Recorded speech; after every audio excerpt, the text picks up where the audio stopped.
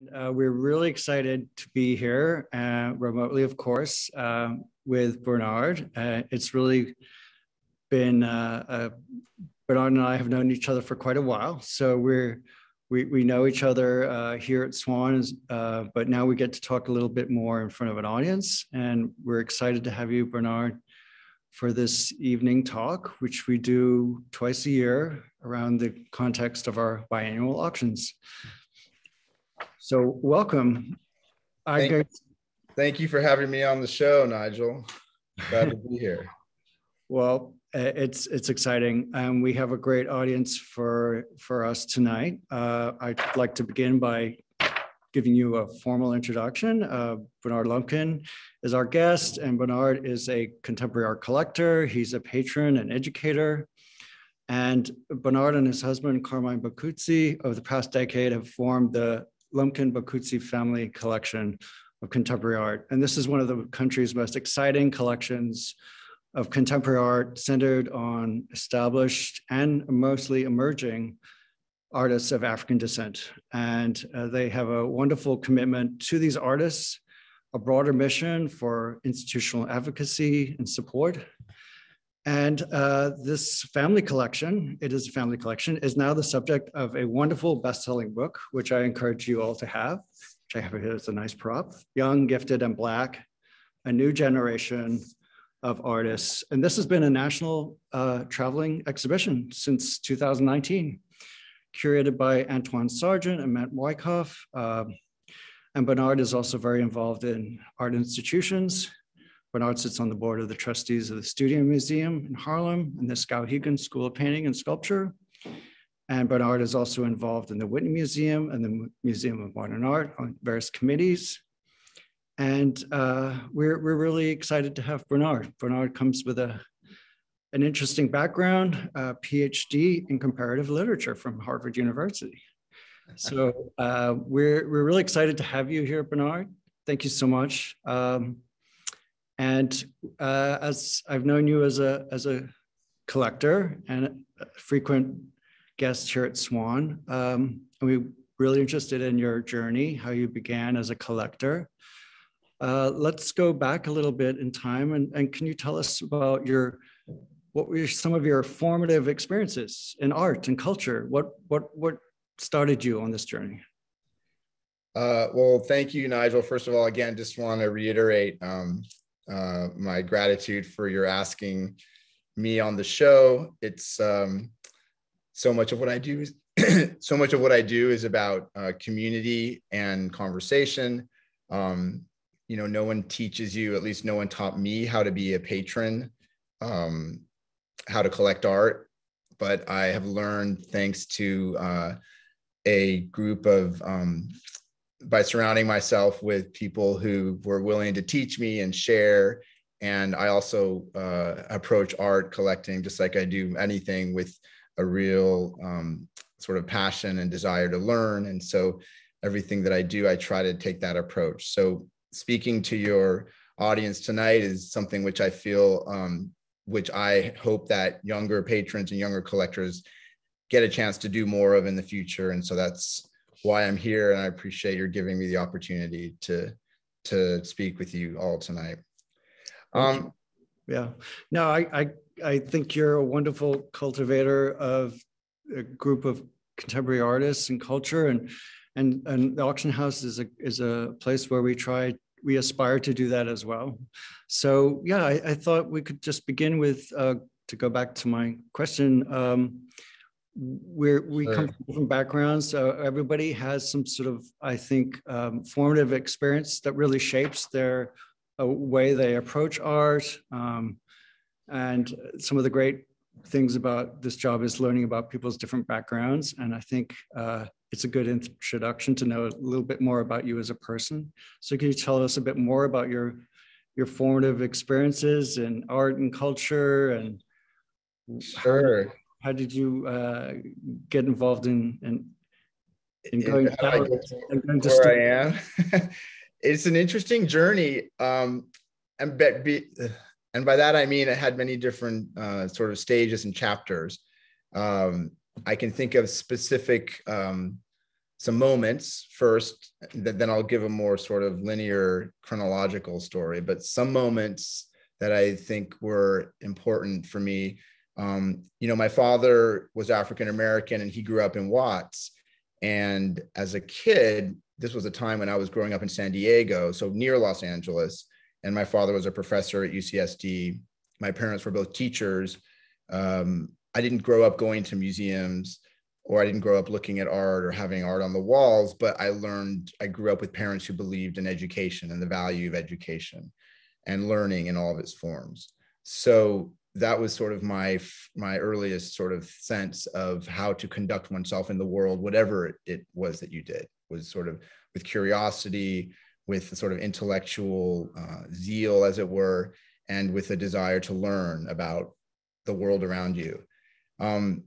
So when I was a kid, I was growing up in San Diego. My father was a professor at UCSD, professor of physics, which was very interesting for me because I understood very little about math at that time.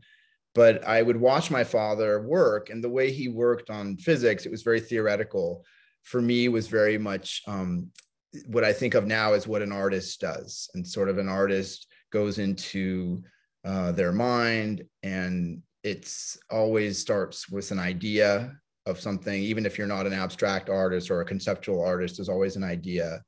And so that vision of my father sitting at our dining room table growing up as a kid, working on problems, for me was sort of akin to what I think of now as when an artist goes to their studio.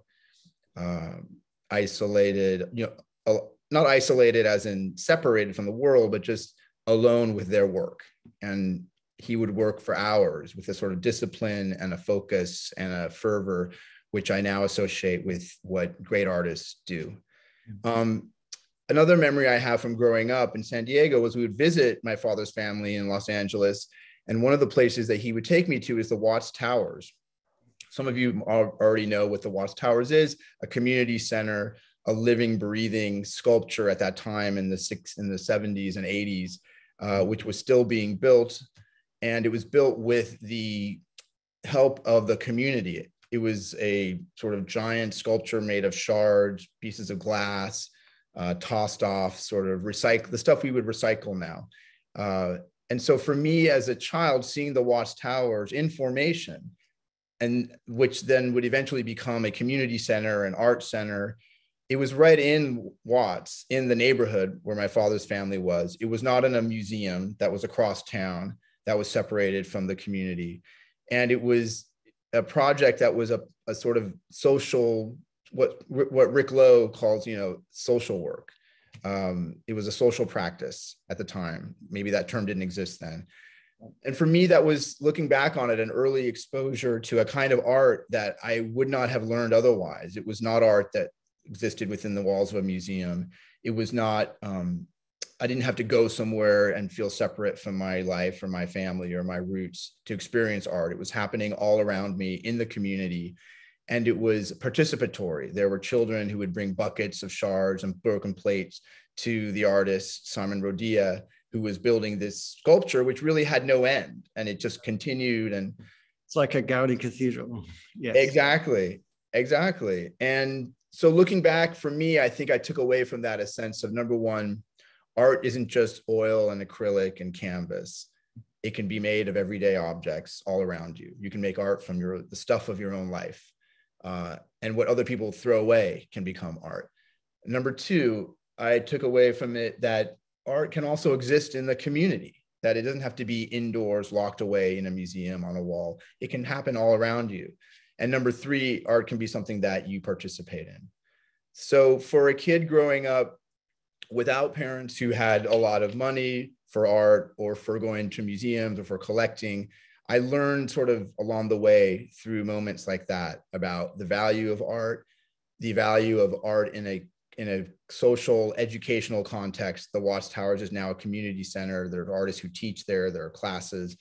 And I also realized that, art was something that could happen with, in your own community. And it's something that I often tell collectors who are starting out. I always say, find what your passion is as a collector, whether it's a medium specific passion or a time period, and then align yourself with institutions that share that passion or who will forward your interests. For instance, myself being a board member of the Studio Museum, or supporting the Yale School of Art, or being a trustee at the Skowhegan School of Painting and Sculpture. My focus is emerging artists, it's artists of African descent, and those institutions have helped teach me what it is that I am hoping to accomplish, and have modeled for me and provided context and community for art collecting, which otherwise I feel would be a relatively solitary and separate endeavor. And from those institutions, I've also learned about community and sharing the work that you have.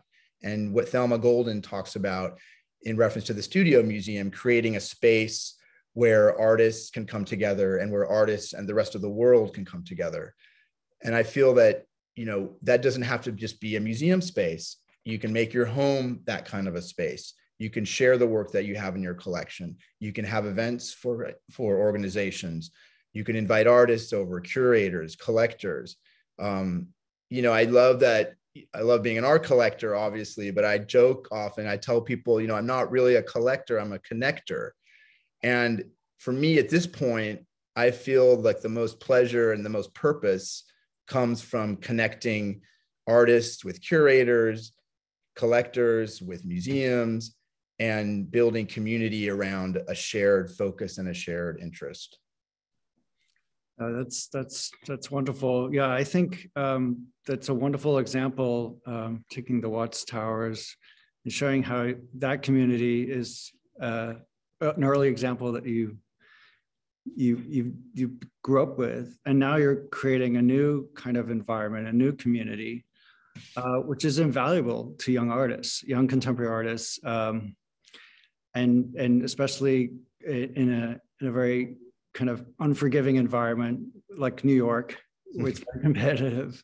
People are coming in with high aspirations and working in a studio environment where patrons and the commodification of the art and the kind of commercialization of the art create a lot of pressures on young artists. And often collectors aren't patrons today. So you've really kind of shaped yourself, not just as a collector of art, but a supporter of artists. And that is unquestionably the purpose behind your collection, traveling and being in so many people's lives, young, gifted, and Black.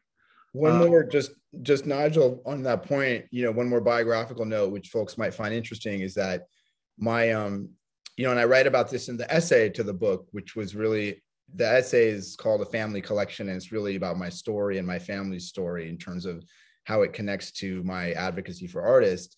But both of my parents were in their own way activists in their time.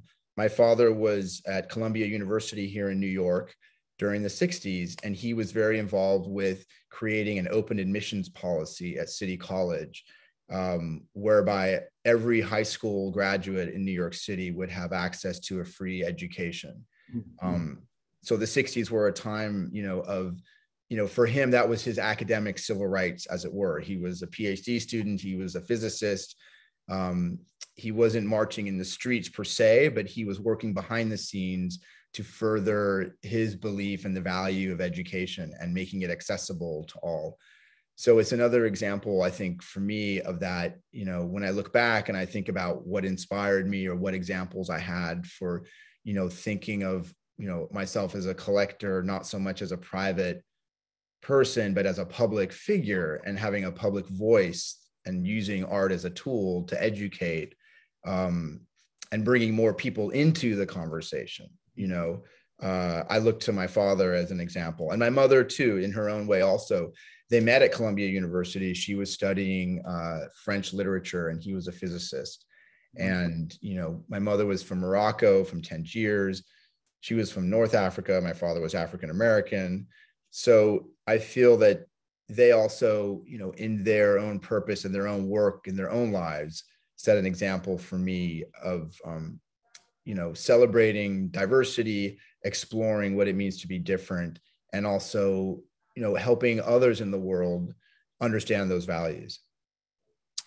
Well, that's wonderful. I think your family, the richness of your upbringing and your parents' pursuits has really informed your idea of a practice, and you obviously have spent a lot of time thinking about how to approach the work and the artists and this kind of singular pursuit. And it used to be a very kind of, you said it was, it was an isolated practice for artists many times ago. I'm actually a Columbia grad myself. Oh, wow. MFA, and I know how it is to be an artist. Back then in the 90s, MFAs weren't perused by collectors and dealers. The MFA exhibitions weren't your testing ground. You had to wait until later. Galleries and expectations were quite different. Today, artists have wonderful opportunities, but there's also so many voices competing, so many different, there's opportunity, but there's immense competition. And I would love to hear a little bit more about your collecting practice, how you have, what affinity do you see in certain artworks or artists? Your collection's wonderfully diverse, but it's also has certain centers, I would call them. One harks back to the Watt Center, artists who use collage, artists who use found objects.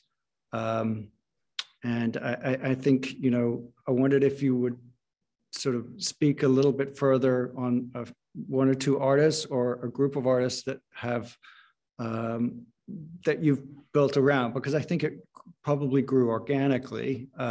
Collections don't happen overnight. So perhaps you could give us an anecdote or a story of what sort of the pieces that you first connected to. I think a lot of collectors are built around a few core pieces or an artist. Could you give us an example of something that set you on this journey?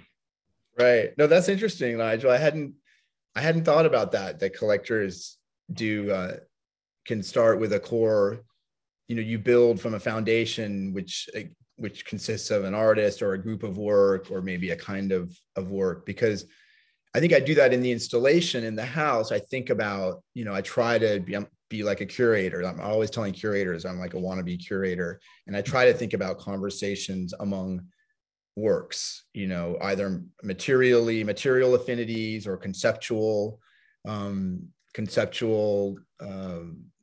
conversations, as it were. We have a work which is actually made of cement. It's a diptych, and it's made by an artist named Jarrett Key, whose work you can currently see on view right now at 1969 Gallery, a recent graduate of RISD, and is hanging next to a wall. So it's like a fresco, which is, as we know, like a medieval practice. But I love it when an artist, contemporary artist, sort of reintroduces us, reminds us, and redefines a practice and a methodology which we don't associate with contemporary art making.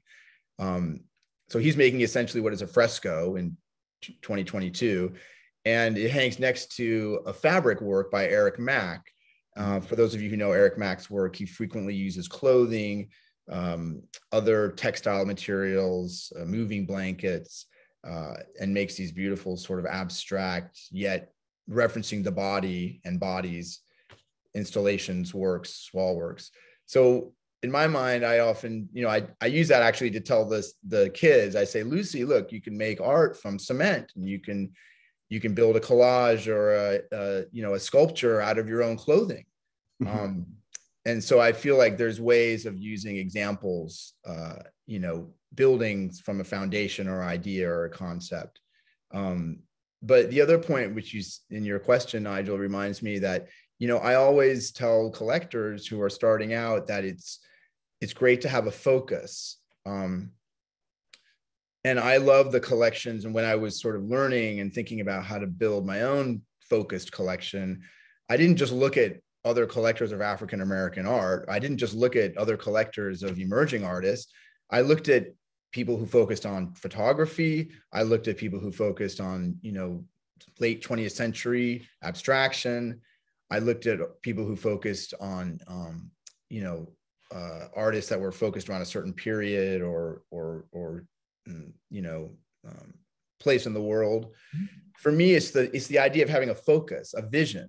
That's what I think you need to, what one can learn. I didn't learn about collecting African-American art by looking only at African-American collectors. I learned about focusing and building a compelling collection of African-American art by looking at how other collectors had coalesced artists' ideas around a certain focus or theme. You know, I feel like an art collection is like, you know, going back to school, it's like an essay, it's an argument. You should have a thesis. You should be making a point.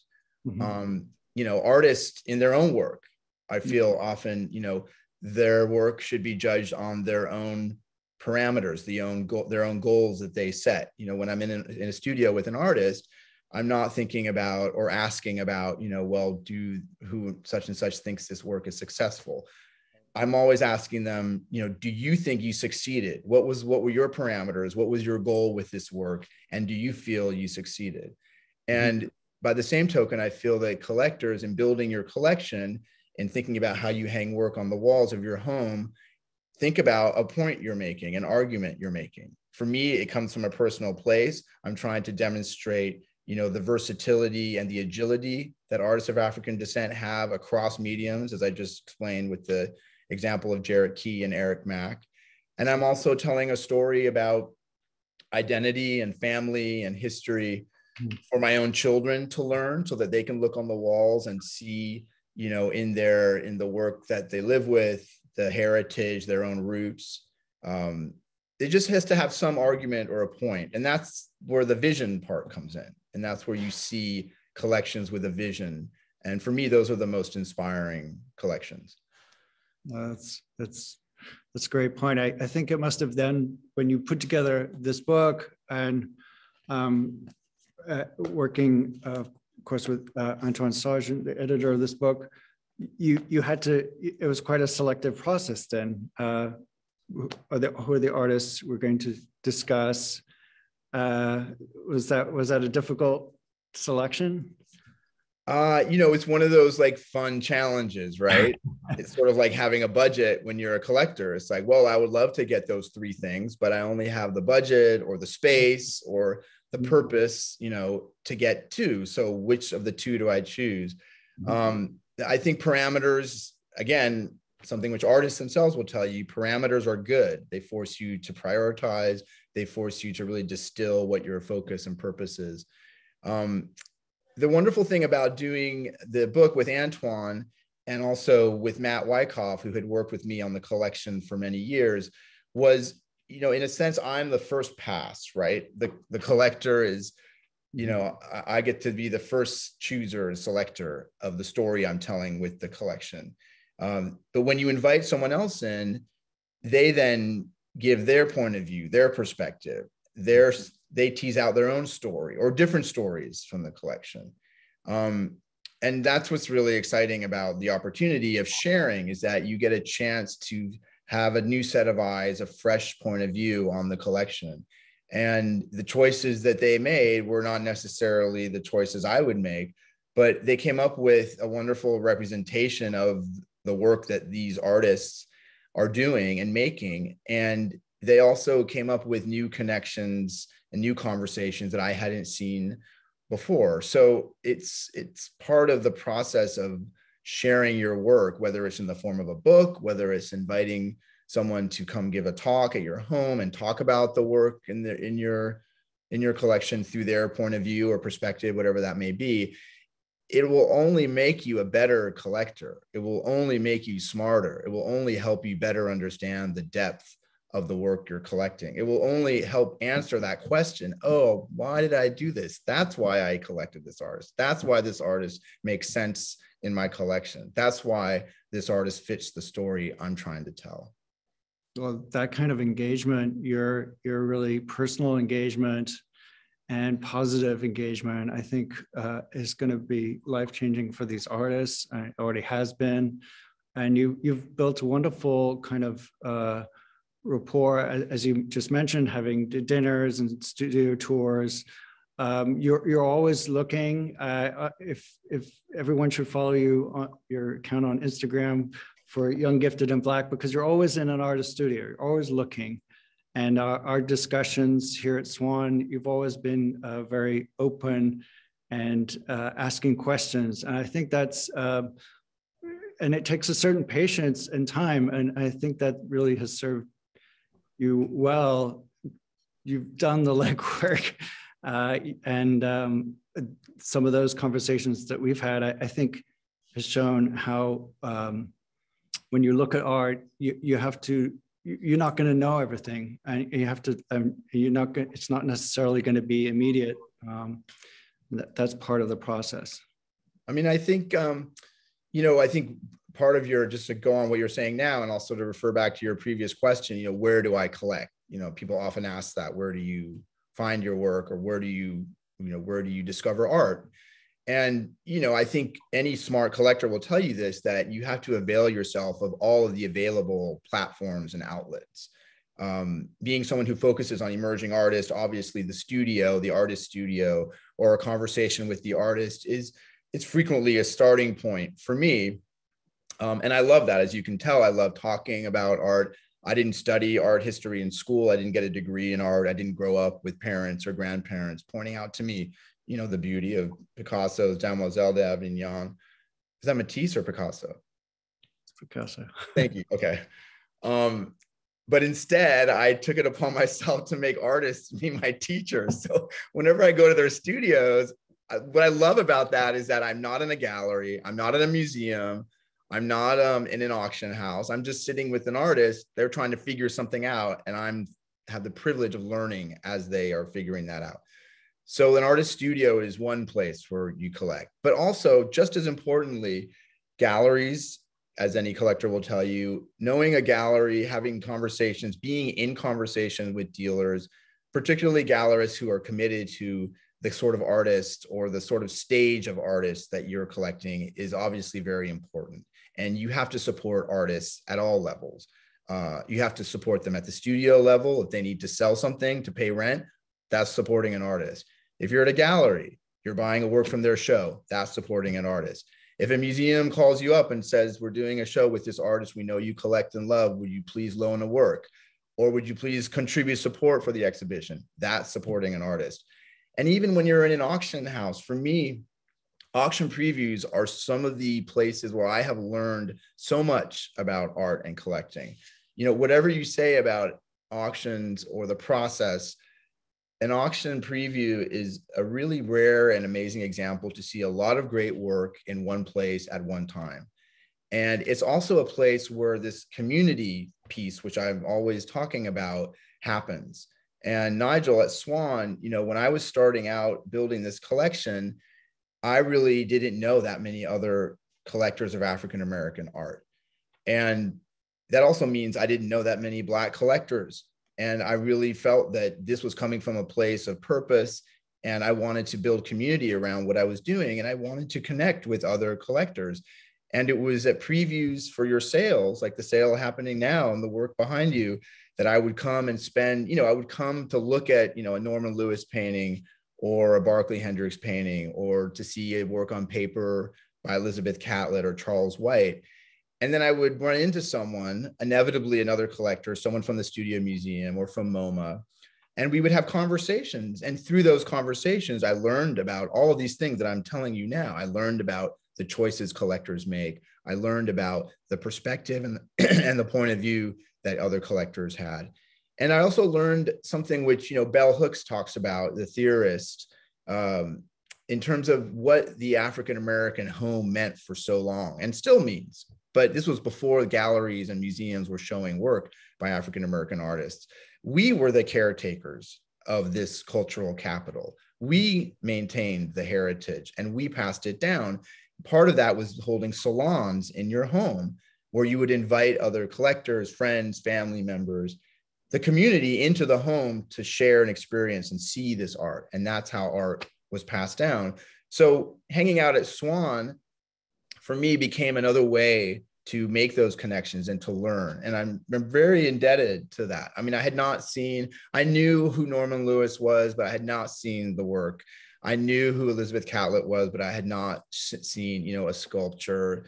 I knew Charles White from pictures and books, but to really stand in front of these works was really for me very special, and to talk with someone else about those works and to make discoveries like William Edmondson, like, a sculptor whom very few, I think relatively few people still know, very influential. That's the sort of discoveries that happen in places where people gather to look at art. And I'm very grateful and thankful. And that's one reason why I wanted to come on the show tonight, Nigel, was as a way to say thank you for helping me learn and providing a space where others could gather safely and sort of, share their passion. Thank you. Thank you. That it's really been a learning experience. And we do love this community that you mentioned. I mean, I've been really fortunate to have interacted with so many great connectors, connectors. Well, they are connectors. Right. And this is an area where I've had to be very sensitive, and you have to be very careful and respectful in this area, because so much of the community, even with the first generation or second generation of artists, it's still very close to the artist, still very close to the family. Many of the holdings and the estates and descendants we work with are just one step away from the artist and the studio itself. So we really enjoyed that community, building that here, and having you be a part of it. It's been quite a journey, 15 years. You've probably been coming here for 15 years now. It's hard to believe. And it's really an exciting moment now for African-American art. It's such a difference night and day from when you first started looking to this immense global interest now in the production of this generation that you're championing. There've been some tremendous changes in that world, and you can only imagine what would happen in the next 15 years.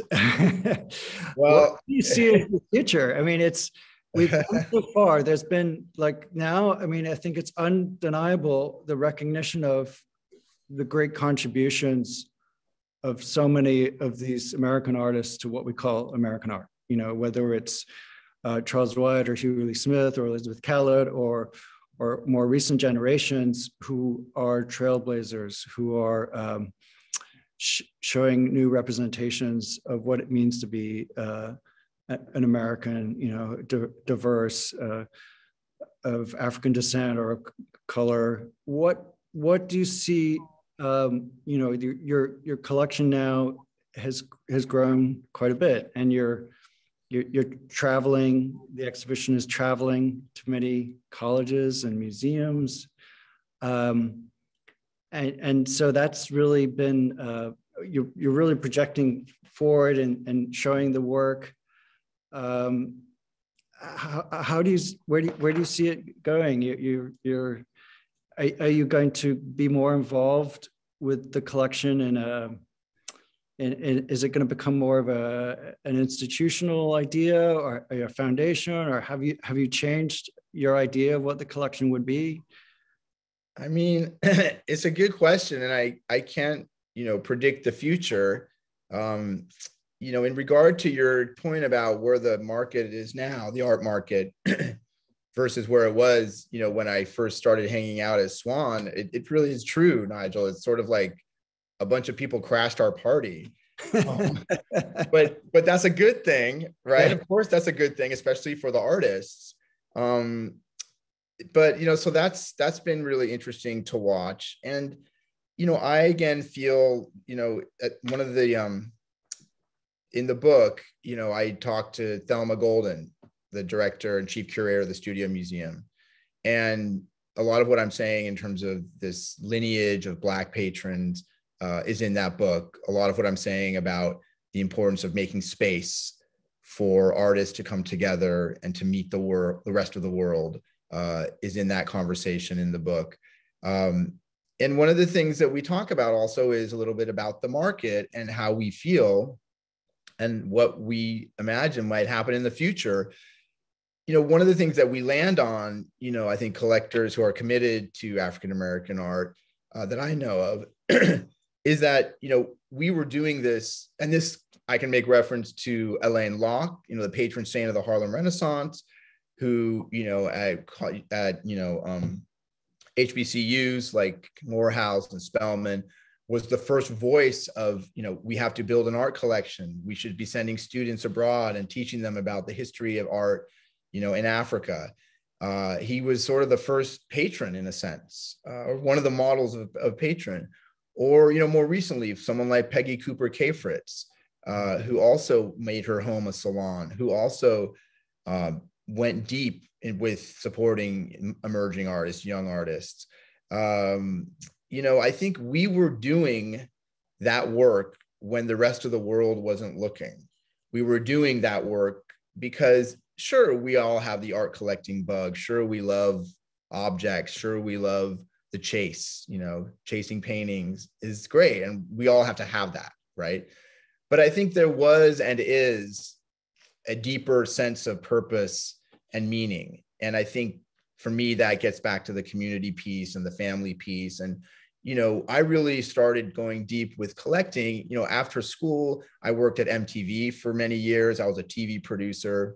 And it was only until, which was wonderful in many ways and sort of taught me more about the value of sort of having an educational purpose. I worked for the part of MTV that was sort of like the PBS part of MTV. And I also worked with a lot of artists. He was here in New York. And for many artists, whether you were a graphic designer or an illustrator or an animator, this was their day job, MTV. So it was my first experience working with artists. And it was also my first experience using a big, having a platform and using sort of art as an educational tool. But I realized that we could, I realized that with, trying to think what my point there was, it was the idea that you could sort of build, community around what you were doing. And the idea that, sort of whatever happened in the marketplace, we would still be supporting and collecting these artists. Right. And I think that's what I think about when I think of the future. I just think about the purpose that brought me to this game, as it were, and what I think in terms of what will happen in the future. And I think following the artist's lead is always a good example. I think artists have experimented in forms that I didn't sort of know that much about and didn't think of that much about for many years. And now I know and learn and am learning a lot more about it. I serve on the Media and Performance Committee at MoMA, which is an amazing experience because a lot of the work on that committee that we consider for acquisition or for an exhibition is new media, it's video, it's performance. It's not meant to be collected. It's not meant to be lived with. And it in some ways frees me to be a pure patron, to just think about what does this work need? What's the best place for this work? What's the best way that I can help this artist? And it's often has to do with just helping the work be in a museum context where it can be properly cared and conserved and it displayed and installed. So I think that, that's important. I can't predict the future, and I don't know what will happen with the overheated art market, particularly now around artists of African descent. But I think whatever happens, the Peggy Cooper K-Fritzes of the world, the Alain Locks of the world, the Thelma Goldens of the world, they will still be doing, they will still be doing what they're doing. And right. I'd like to think that I would be in that, in that group with that same purpose. That's very well put. I think we're pursuing good goals beyond, and you've established such a beachhead for all these young artists to get beyond that.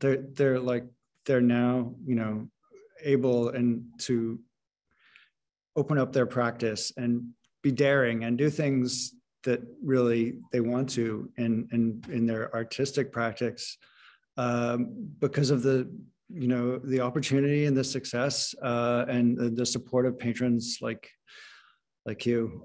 So You're I mean, doing, it's interesting, Nigel. I was just thinking, one of the points that I was making, one more biographical point about my father, one of the turning points in my journey, if you want to call it that, as a collector was when my father became very sick with cancer. And I took time off from my job at MTV and I went back to California and I spent what would become the last 6 months of his life with him and helping my mother and helping care for my father. And during that period, he and I talked a lot. There was a lot of conversations and he told me stories about his family that I didn't know. And he shared his sort of thoughts and ideas and reflections on, growing up Black in America, on, being a scientist, growing up in Watts, realizing he wanted to be a physicist. His family didn't have enough money to buy him a chemistry set or a telescope. He built a telescope from scratch.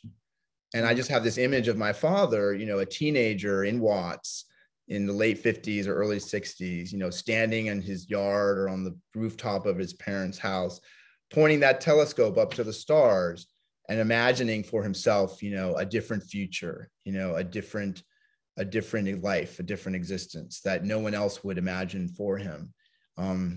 So I feel that, I was lucky that I had sort of these turning points and these figures for me that modeled for me what an artist does, staring into the future, hoping to give us a better vision or a better perspective on our own lives. But that's for me what was a turning point. Some of those conversations with my father and the end of his life were questions that stayed with me, and I wanted to continue to ask those questions. And that's where the collection was born. I wanted to support and be in conversation and be in dialogue with artists who were also asking questions about identity, about family, about history. And, even this morning at the Whitney Biennial, an artist named Rick Lowe, whose work you'll see when the show opens tomorrow. I was there this morning for a preview and the artist was there. Rick Lowe is an artist who many people until very recently knew as a social practice artist. Right. He started at something in Houston called the Project Row Houses, yes. Which is probably what most people think of now when they think of Rick Lowe. Maybe before the biennial, maybe afterwards, they'll think of him, yes, his beautiful work that he's making now. But in the same way that the Astor Gates is sort of a community-based practice, Rick Lowe is the same thing. And he was telling me, standing in front of this huge painting, which I'm sure many of you will hopefully get to see, where the origin of the work comes from and, how it grew out of his experience playing dominoes in public, and the paintings are sort of an abstracted version of that social experience. So the painting reflects sort of the game of dominoes, and it looks like it could be dominoes, but it's also much bigger and broader than that. Rick Lowe is an accomplished artist showing with Gagosian Gallery now in New York, huge painting in the Whitney Biennial. And he said to us, the group of us there, he was like, look, I'm still learning what this work is about. If you're an artist who cares about social practice, who is making work in the community with the collaboration and the involvement of the community, like the Watts Towers, you're not going to have answers. You're there to sort of provide some visions of what could be an answer. And he's like, even this work that I'm making now, it's like, I don't fully understand where it will go or what will happen to it. And I think as a collector too, first of all, I think that's an amazing sentiment for an artist to say that, as an established, successful artist, to say that, they don't necessarily know what the work will become. The work is still something they're figuring out. I would say the same thing about this collection and your question about, what will happen in the years to come, how I envision my role or my place is, I'm not sure. I'm still trying to answer those questions I talked about with my father, at the end of his life. So I'm not sure where the questions will lead me. I just know that in answering the questions and in sharing that search, is partly what will be one way to get there. And I think sharing that search with the world is partly what is definitely one thing I can continue to do in one form or another, whether through a book or an exhibition, supporting artists at a museum, connecting people together. That's one thing that I'm sure I'll continue to do.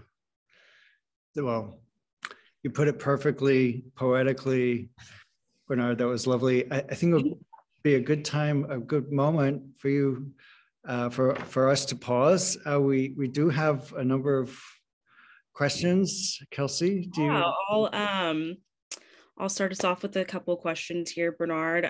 There's a few people in our Q&A discussing, gatekeeping and barriers to entry regarding, being an African-American collector, and what can they do to breach these boundaries that have been set in place by other people within the art world, and how can they overcome these walls that have been put up?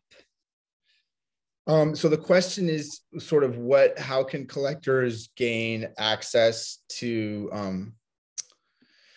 buying, emerging artists, being able to purchase, and just get into the collecting world and art world as a space? Yeah, it's a good question. And, the art world can and, has been traditionally and continues to be sort of exclusive, regardless of, what sort of prejudices lie beneath that, economic, racial, or whatever. I think just start small, start with something specific, give yourself a budget of whatever amount a month, $100, $1,000, whatever. That's a lot. Sorry. Whatever it is, whatever your budget is. Start with your passion, start with a question you have, something you want to resolve, and just dive into it and talk to other people about it and figure out, where you can make connections with people who will support what that passion is. Art is a business which takes money, but, people often ask me, I often am asked for money to support things, which is wonderful. But I often say, look, I love to give, but I love even more to get. And, thankfully I have, a lot of friends who have deeper pockets than I do. And people love to be asked to help something. And if they believe in you, then they'll believe in that cause. So it really comes down to your passion. Like, if your passion, people will feed off of that. They'll respond to that. They'll believe in you. And so often when I'm asked for something, if I can't give if I can't give what they're asking, I won't say no. I'll say, I'll find another way to get that, or I'll find someone else to get that. And that's, I think, because people get excited about what you're excited about. Excellent. I think that's really great advice for anybody in this industry. We have another question here saying you are being honored by City Arts, their upcoming gala in June, and that education is at the heart of your collection. And will you be going to schools to talks about artists, connecting people, and bringing young minds to this collection? I guess younger than sure. Thank you for that question, Sippy. And obviously, I'm thrilled to be honored by City Arts, which is a great organization which supports artists, particularly young artists, our children, our kids who are making art and also teaching about the world through art, and sharing it through a public practice. So for those of you who don't already know what City Arts is, please look them up and think about supporting that kind of work. I think as part of the Young, Gifted, and Black exhibition, true to my parents' example, I really wanted there to be robust public programming, educational programs around the exhibition. So for instance, the show is currently on view at Lehigh University in Pennsylvania. And I went a couple of weeks ago and participated in a panel with two of the artists. So, I feel that, yes, I will be going to schools and universities talking about what I do, but even more importantly, I think I will be making it possible for artists to go to schools and university and talk about what they do. I think, one of my sort of happiest moments following this exhibition, and, which started out as, one semester at one small college in Westchester, and is now, a tour which will go through 2027 at colleges and universities around the country. My vision was always, young, gifted, and Black young artists for young people, to engage students, to engage university communities where there is a built-in framework for debate and discussion, and where classes can come to the show. One of my pleasures has been sort of like sneaking in to one of the exhibitions and just sort of watching and listening to a class, to a teacher talk about a work of art, and to listen to the students respond to a work of art, and to sort of see their connection, that sort of magical thing that happens when we connect with the work of art. And for many of these students, probably they may not have seen images on the walls of a museum where they felt that there was a connection with their own family or their own experience. And so to be present for that and to help make more moments like that, I feel is what my role is. Amazing. And then I think we have time for maybe one final question.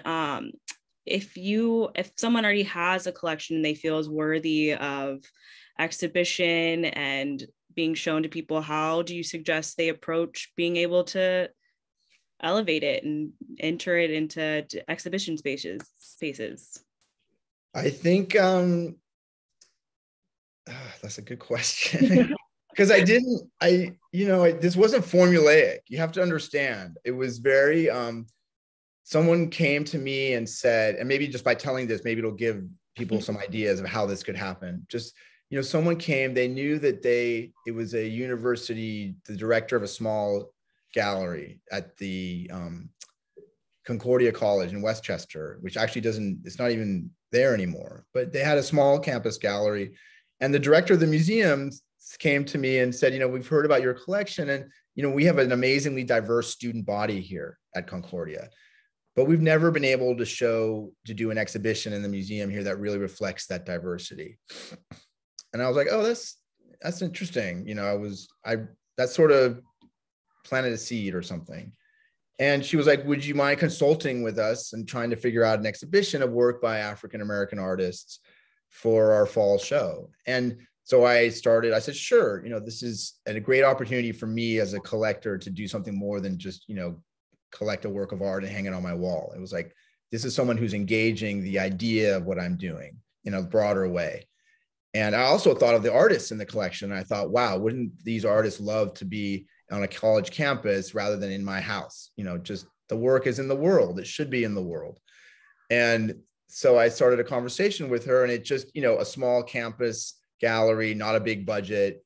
And she's like, Bernard, we could easily borrow work from your collection and that could be the show. And I said, oh, that's interesting. And so it just started with that. And that became the show. She wanted to do a pamphlet. So we did a little pamphlet around the show. That one-time show and that little pamphlet became an exhibition and a book because people saw it on that campus. Someone on her board from another college saw it. They wanted to take the show. DAP, our partners in the book, wanted to publish, thought that there was a story here that was bigger than just the exhibition. That was a way to sort of, tell a story of a collection that was timely, but that was also personal. Like I said, I think it really starts with your passion. So you don't have to think in terms of an exhibition or a book or this or that. Just have that passion and have that focus and communicate that to people, and they'll respond. And I think the best way to do that is to be in conversation with arts organizations or museums, because that's where the curators who wrote for the book, that's where the artists who generously supported the book, that's where the patrons and collectors who are watching you will want to learn about what you're doing. That's where they all are. So go to the place where art happens in that way, the places. Thank you very much. I think that's a great place to wrap up. Thank you so much for sharing your time with us, Bernard. We really appreciate it. And I know all of the attendees appreciate it as well. You've shared some valuable knowledge with us tonight. I want to remind everybody that our African American art sale is happening March 31st. That's this Thursday. So you can enter your collecting space this week if you so choose. You can find all of our information about our sale online at swanngalleries.com. If you're interested in Bernard's collection, his information and the collection information is at younggiftedinblack.com, I believe. Is that correct? Uh-huh. And that is also your social media handle as well. Young Gifted in Black Art. Yes, on Instagram. Great. And you can follow our African American Art Department at Swann AAAFA. on Instagram. Swann Auction Galleries is on Instagram and across social media at Swann Galleries. Thank you, Bernard. It was really a wonderful evening. We really enjoyed the conversation, and we look forward to seeing everyone soon. Thank you all. Thank you, Nigel. Thank you, Kelsey. Yeah, thank you. Good night, everybody. Good night.